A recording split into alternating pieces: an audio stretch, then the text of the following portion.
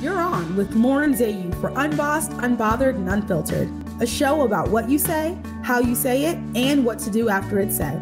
We'll talk about communications and messaging blunders, successes, distractions, and what all of it means for you. Join me for a crash course in what you need to know in politics and issues driving the 2020 elections. Hello and welcome to Unbossed, Unbothered, and Unfiltered. I'm your host, Lauren Zayu. This conversation is happening on November 8th, 2020, one day after the historic election of the first woman to be Vice President of the United States, Vice President-elect Kamala Harris. Since 2018, there have been Black women elected up and down the ballot in various positions, and none more memorable than Harris County, Texas, electing 17 Black women as judges in one election. We have here to discuss some of the politics around Black women running for office and being elected. One of those women, Judge Dedra Davis of the 270th District Court. She was elected judge on November 6, 2018. Judge Davis received her bachelor's degree from Texas Tech University and her JD from South Texas College of Law. Judge Davis is a member of the Texas Bar College, the American Bar Association, the Houston Bar Association, Association of Women Attorneys, Delta Sigma Theta Sorority Incorporated, NAACP, ACLU, and numerous other groups and organizations. Judge Davis is the recipient of many awards, including being formally named Legal Executive of the Year, receiving a Dedra Davis Day from Houston Mayor, and a proclamation from Congresswoman Sheila Jackson Lee. I'm excited to have on Unbossed, Unbothered, and Unfiltered, Judge Dedra Davis. Hello, Judge Davis. Hello, Lauren, and hello to the Unbossed audience. We're glad to have you. How are you today? Doing terrific. Thank you. Very excited. We can breathe. Yeah, we can breathe is a great way to frame that.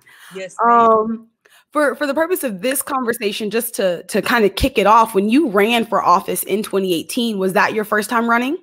Yes, that was my first time running. I was not in politics at all. I was an entertainment attorney. My slogan was one of them, music is my life. Let this music lawyer handle your music law business. That was me. I did transactional and litigation for the entertainment industry, and that's a lot of corporate law. That's a lot of intellectual property with copyright trademarks.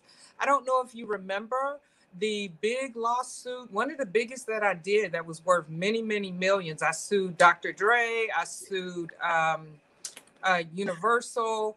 And it was regarding one of my clients in India. And it was over the song Truth Hurts. So Dr. Dre, they did a sample, but they didn't ask permission. All they had to do was ask permission, but it was way in India. They didn't know if anybody cared. But my client ended up being one of the largest film and music companies in India, and they did care. Oh, wow. Yeah, understandably so. So what do you feel like, one, made you run for judge, like made you take that leap? And then what'd you learn as you were doing that?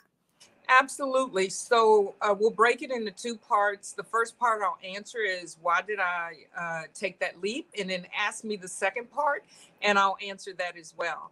Why did I take that leap? I was simply sick and tired of being sick and tired.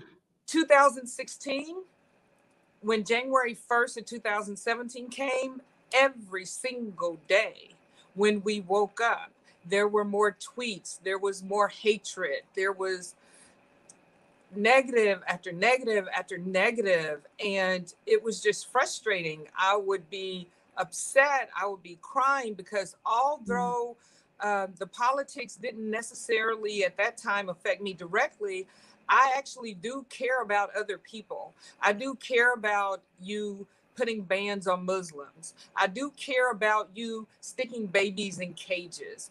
I do care about you now giving women hysterectomies that you've put in cages that didn't want the hysterectomies. All of this hatred, this divisiveness, continuously putting us against one another, and making the environment just nothing but hatred.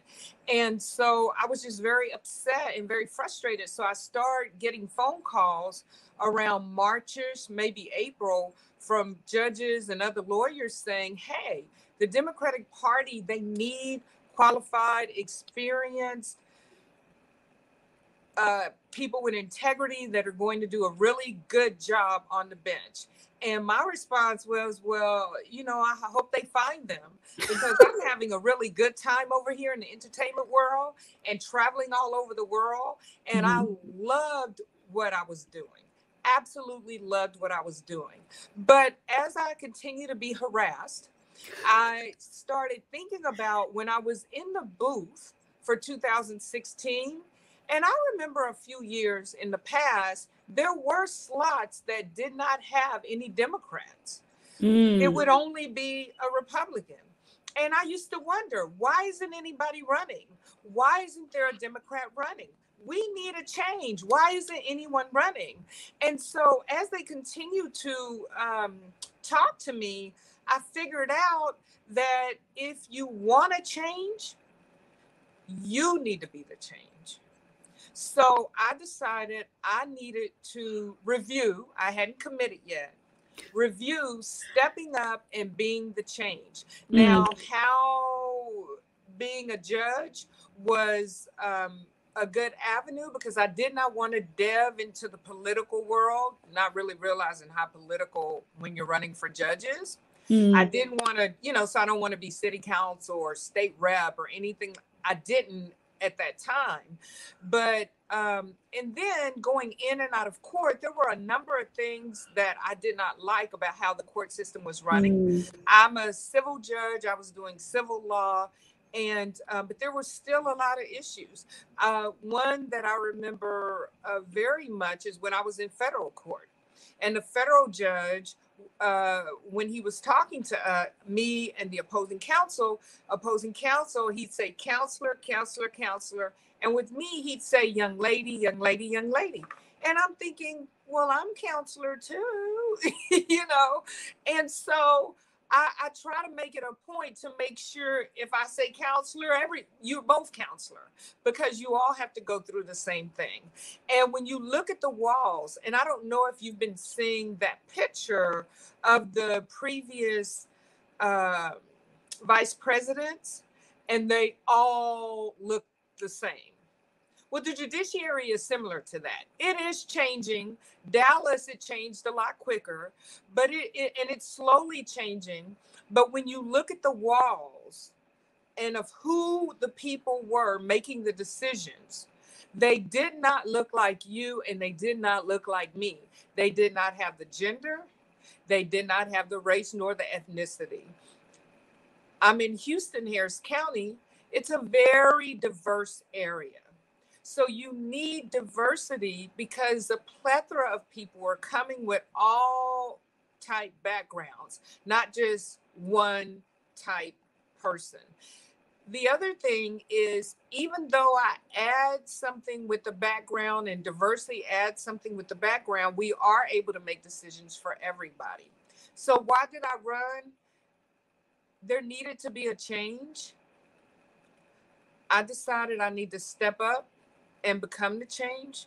So I tell people, hello, my name is Dedra Davis. Just call me the change. I love that. Just call me the change. Okay. And my second question that I'd asked was what you felt like you learned as you were running. There were a number of things that I learned as I was running. I learned there was a lot more hopelessness than I realized. I knew that people were hopeless. I knew that people were frustrated. You know, we all were. But once you go out and start talking to people outside of your circle, you go to areas that you never would have gone before because it's just not part of your world. You find that the people just feel discouraged. And that's one reason in Harris County, which is where I am. Houston is based in Harris County. That's one reason you have over 5 million people that live here and only 2.4 million are registered to vote. That's less than half of the people that live here are even registered. Now, that registered number is a more recent number since we've had our more recent county clerk, Christopher Hollins, who is spectacular. He's like Superman. Our more recent tax assessor, who also deals with registering people, Ann Bennett. They've upped the number of people who have registered to vote by many, many, many thousand, hundred thousands. But think about that. Right now, today, over 5 million, but only 2,500,000 are registered. That's a problem. But when you're talking to them, you find, and this is one thing that someone said to me, because I say I understand when I ran in 2018, that's called midterm. So it's not a presidential year. A lot of people don't realize, yes, you absolutely need to vote the presidential year. But that next 2 years is when you vote for the governor. It's called midterms. And it's also when you vote for a lot of the judges. And we had over 70 judges, 70, over 70 positions on the ballot. Well, it's impossible to know all 70 plus of those people. So my position was vote party, because you can see very clearly what the parties believe. You can see very clearly what the Republican Party believes as a whole, what the Democratic Party believes as a whole. Now, you have individuals, we have our own minds, but you're looking at ideals and ideologies. So when you're going down, you want to hit each one of those tallies with that's lined up with the way that you think. So no, you might not know Dedra Davis. You haven't had a chance to research Dedra Davis. But if you believe in some of the ideals that the Democrats believe, you don't have to believe every single thing. Who does believe every single thing?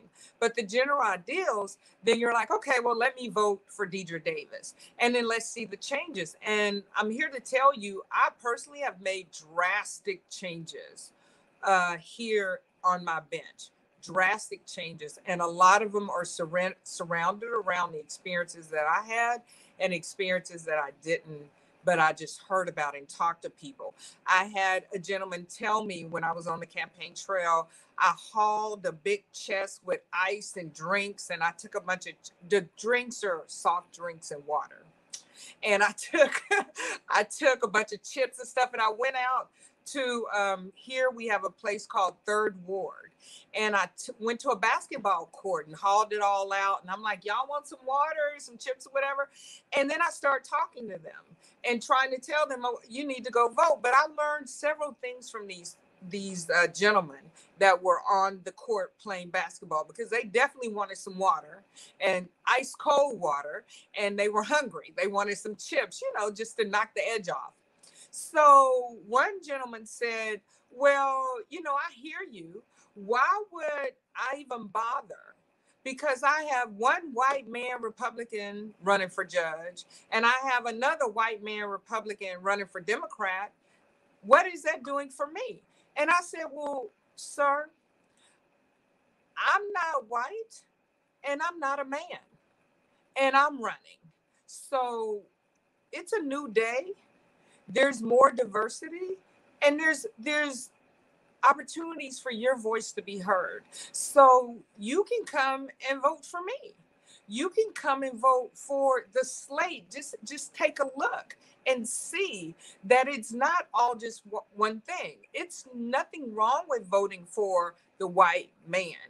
He might be perfect, but that's not all 70 seats. There are other people who are qualified, other people who are perfect.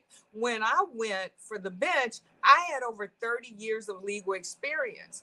The person that I beat, who had been in this seat for 20 years, when he ran, he had about 15-ish years of experience. So I almost doubled the amount that he was a white man that the white man had. So there are other people who are experienced, just if they have an opportunity to run. So that was very profound, that he's like, okay, you're yelling, run, vote Democrat, it's the same. And my message was, well, there are some differences. The other thing that I found very telling is I met a man who, on that basketball court, who actually had a felony. And I don't like to call them felons because you're human. You just happen to have a felony against you. So he wasn't a felon in my eyes. He was a gentleman who had a felony against him. And so, and that's what I explained to him when he told me he was a felon. I'm like, you're not defined by that title. You made a mistake. You've paid your debt. You're still on paper, so you can't vote, but you're not a felon. You're a human being like the rest of us that just, made a mistake. So, but what I did tell him he could do, because he was telling me, oh, well, the judges, I hate this judge, whatever. He was saying all these things that happened. And come to find out, the judge that he had was one that had been on television and everywhere talking about Black men making racist statements against Black men and making racist statements against Black people, where literally he had no shame. He had been in that seat for years. When it's midterm, people don't really know, a lot of people don't know the vote. A lot of people of color weren't really voting. And he knew he was going to stay. So he didn't care. He didn't care that he said things about people that he knew didn't even know he was elected. So I told the gentleman, I'm like, okay, I understand that you're on paper and you cannot go vote, but you can go canvass and go talk to people and let people know. You can't cast that one vote, but you can go help rally hundreds or thousands of votes. You can do it online. You can do it door to door. You can do it on this basketball court. And I told him, do you know that man that you're talking about has been harassing you for the past 12-ish years? Do you know he's up for re-election? You can have him voted out of office. Go tell some of your friends about this man. He has to be elected, and he didn't know the man was elected. And I'm happy to say that man got knocked out of office. When I came in 2018, I didn't run against him. He's a criminal judge, but he did get voted out of office. So that's a telling example of how your voice, your vote, it gives you power, and it gives you a lot of power. Yeah, it does. And I think you've hit on so many great points about the importance of judges, about the importance of the electoral process. I did kind of interestingly enough, we know that Vice President-elect Harris also has a legal background. She was a prosecutor and then was Attorney General. And there's been a lot of conversation around her record and how that goes. And there's been like excitement about that and people who offer other critique. But I kind of wanted to talk about how you feel like your experiences as a Black woman have helped you on the bench, and like ways that you think it's ways that like that's important, acknowledging that that's an important space for Black people to occupy. So again, break my questions up for me. Yes, first one I'll answer, how am I in that space? And then you bring me that next question. So I will do that. It's been wonderful. There are things that I expected, the differences that I'm able to make, and there are things that I did not expect. Some of the things that I did not expect is all of a sudden, law firms have been pulling out the woodwork every woman they can find and every woman of color that they can find. I'm actually a state judge, and we deal with potentially millions and millions of dollars.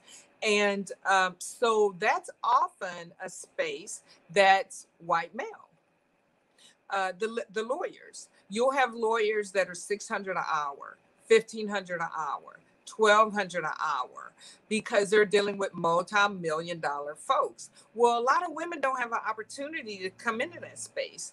A lot of people of color absolutely don't have an opportunity to come in that space. When you look at the roster for a lot of the huge firms, you might find one person of color, maybe one person who's Black. If you're lucky, maybe the firm is a little more diverse, but people don't realize how segregated the legal community is.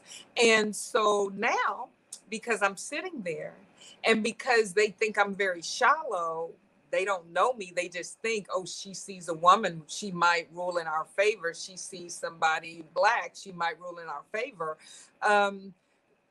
They're even finding like a law clerk and they'll say, oh, this is our law student, you know, whatever, because they had to round them up.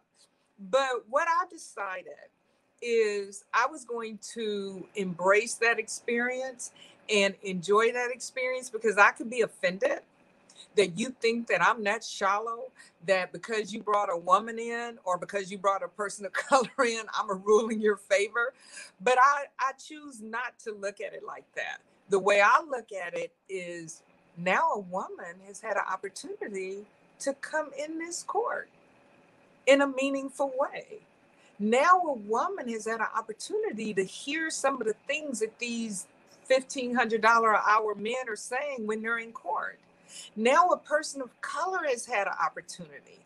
And I have personally made it my business to try and put more women and more people of color into this courtroom system with a number of different programs. As I've been on the bench since January 2018, I had over 1,000 students, that's 5th grade on up, come into the courtroom. They were able to sit on the courtroom bench. I let them hold the gavel. They took pictures. I have a leadership program where I was giving certificates out and just letting them see themselves. People don't realize how important it is to see yourself, to believe that you can do it.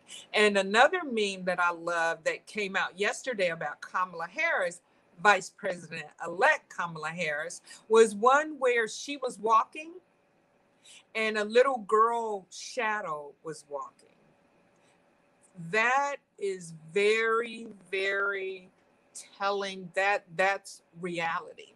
You need to be able to see yourself. And we think that people can see themselves, but they can't. So it's important for us. I'm a public servant. I think that public servants should actually serve the public. And so it was important for me to have the students in. I paid for many buses of 50 students to bring them in. Most of them were Black and Hispanic, or at least the schools were, and peppered with whoever else, because I didn't say only Black or Hispanic, just these schools. And some of them wrote me letters. They had never been on elevators before. The only time a lot of children even been to a courthouse or heard of a courthouse is when their mom or dad is being dragged off to prison. So my goal is to let you know that the entire court system isn't bad. I'm civil. I'm dealing with money. When you have conflicts with people over your contracts or something dealing with money, you don't have to sit in the street and fight it out. Come over to court and I'll help you resolve it. We'll help you get it resolved. More I've done dealing with expunctions. So there's a number of things that I feel I've made a monumental impact.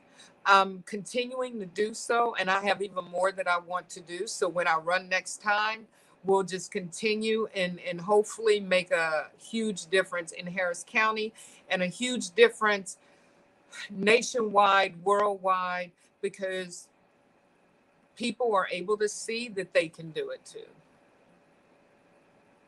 Your second part?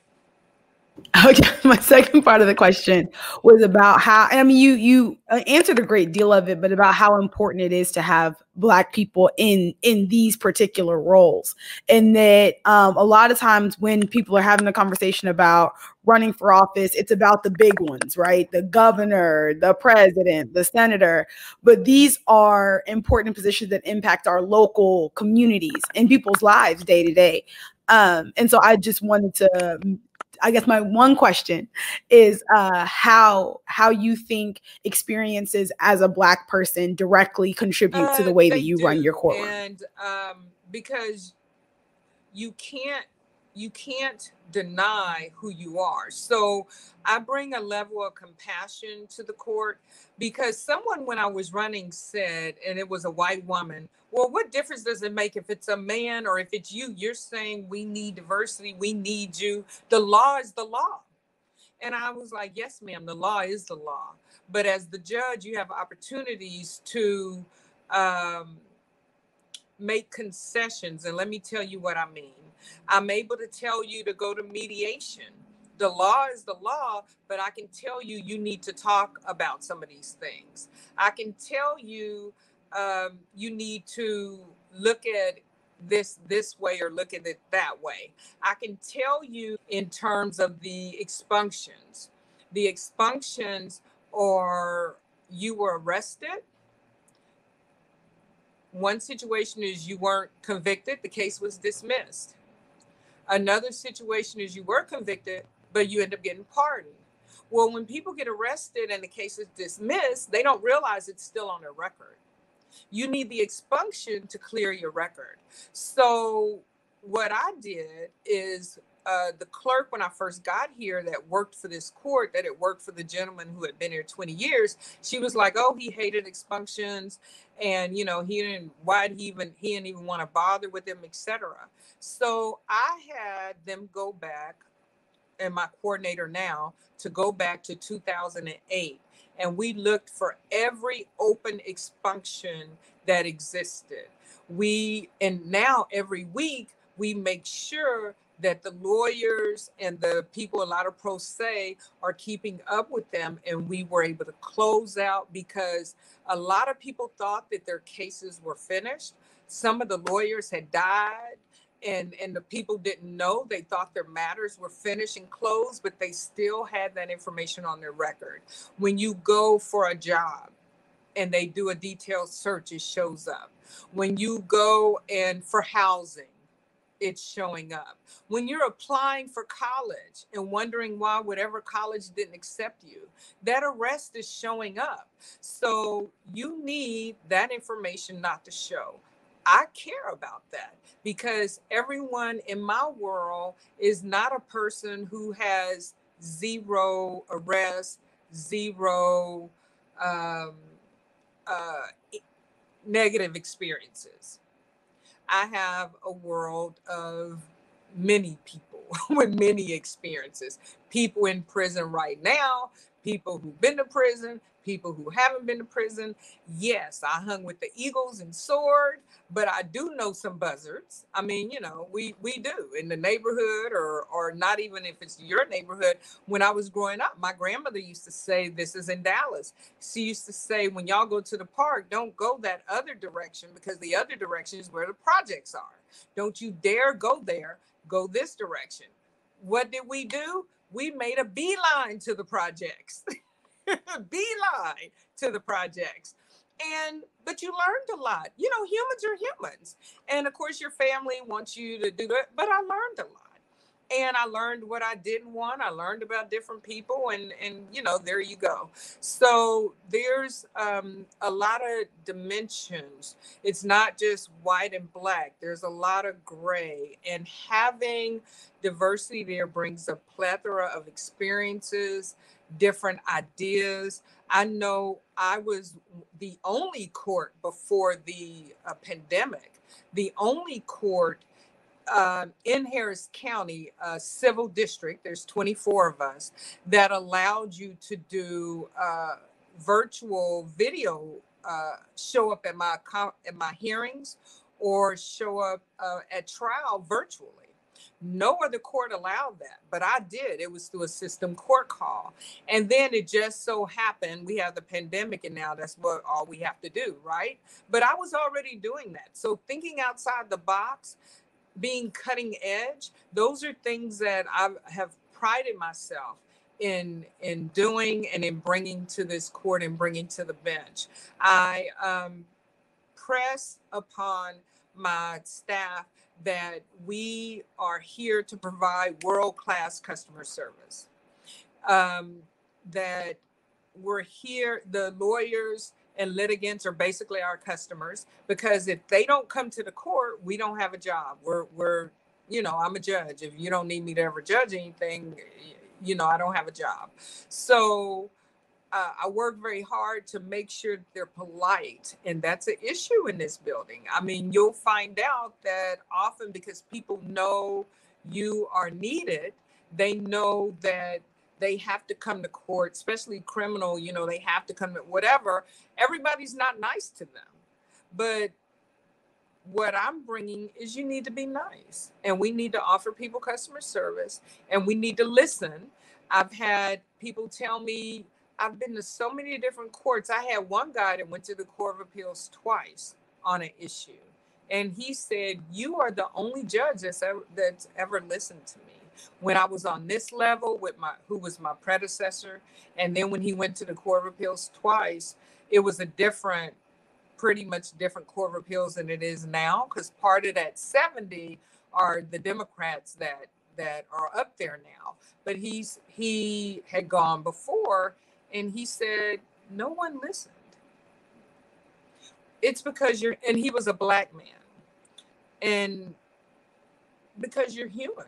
And I view you as another human. I don't view you as anything in a negative light. I view you in a positive light, and I make an effort to give you the utmost respect. So those are things that diversity brings. Those are things that different genders bring, because sometimes you need compassion. I agree. Compassion is always needed. If you could go back 10 years and give yourself one piece of advice, what would it be? 10 years, one piece of advice is, now I do have to say, I am from a family that continuously told me I could do anything that I wanted to do. So I didn't have those kind of issues. I was from a family that said, dream the impossible dreams, but really no dream is impossible. The only thing you need to do is decide what you want to do, make a plan, focus, and execute that plan. So I don't have those kind of issues. I never had those kind of issues. But what I would tell myself, I think, is I guess continue trusting and believing and praying. Those are things that I was already doing. And but I think just continue. That what your parents told you, what the nuns told you, what the priest told you, everything, your whole foundation, it really was true. And I've seen that it's true through the years. But sometimes when you think, well, is this, maybe I could do it a different way. Well, no, it really is true. If you stay consistent, if you move forward with integrity and character, it really does work. It does. It really does work. So 10 years ago, 20 years ago, 30 years ago, I'm only 22, but I think that's the message. But as I said, I'm not a person who really had a lot of issues like that, because I had a supporting family and friends that always said, you're the best, you're the greatest, you're going to do magnificent. And the only issues I've ever had is just stopping to do and execute the things, because sometimes you get sidetracked. But even being sidetracked is not the end of the world, because I'm from a family where a couple of people did get sidetracked and got back on track, and then everything was great. That is so powerful. And thank you for sharing that with us. That continuing and consistency is key. Judge Davis, I have enjoyed you so much. I really appreciate your coming on. And in the event that our listeners want to reach out to you or find you, what's the best way they do that? So I have several social media platforms. I have my Facebook. There's a couple. One is Dedra Davis ESQ. The other one is Judge Dedra Davis. So Judge Dedra Davis is good. Then I have Instagram, which is Judge Dedra Davis. And my old Instagram is Music LW, because remember, music lawyer without the A. So Music LW. But Judge Dedra Davis will get you there. And then I have LinkedIn, which of course is Dedra Davis ESQ, but also Judge Dedra Davis. But I do more on the Dedra Davis ESQ. But you never lose with Judge Dedra Davis. And then I have Twitter. Twitter is the Music LW, but it's also Dedra Davis Wins. And this is very important, that no matter what you do, winners win. So someone told me when I got on the campaign trail, some woman, oh, you're always saying Dedra Davis Wins. That sounds so arrogant. You shouldn't say that. You need to be more humble. And I said, well, why would you want a political candidate or a candidate who enters a race who thinks they're going to lose? Yeah. You need to feel that you're going to win. And let me explain to you, negative person who's standing over here talking to me, regardless, I'm going to win, because whether this race came out the way I wanted it or not, I won through the host of people that I met. I won through the host of information that I learned. My conversation here with you today, you hear how much I learned on the campaign trail, how many variety of people I never would have met that I had an opportunity to speak. I win from just having the experience, the growing. Many days I cried on the campaign trail because everyone wasn't nice, but it helped me grow. And it also allowed me to see some of the dark side of some people, but some of the light in other people. That's growth. That's me winning. So anytime I'm learning, anytime I'm growing, anytime I'm having an opportunity to talk to someone, connect with meet someone, I win. So Dedra Davis wins. And so do you. Amen. On that note, I'm going to go ahead and wrap up here really quickly, if you don't mind. Yes. You're listening to Unbossed, Unbothered, and Unfiltered. I'm your host, Lauren Zayu. In the event you want to hear more from me, you can follow me on Twitter and Instagram at Lauren Zayu. You can also follow and subscribe to our podcast on Apple Podcasts and Spotify. You can also watch us on YouTube. And thank you for joining us on this journey. Thank you for tuning in to Unbossed, Unbothered, and Unfiltered with host Lauren Zayu and music by Lighthouse Productions. For more information on Unbossed, Unbothered, and Unfiltered, or to review today's episode, please follow at Lauren Zayu on Twitter and Instagram, or subscribe to the Lauren Zayu YouTube channel.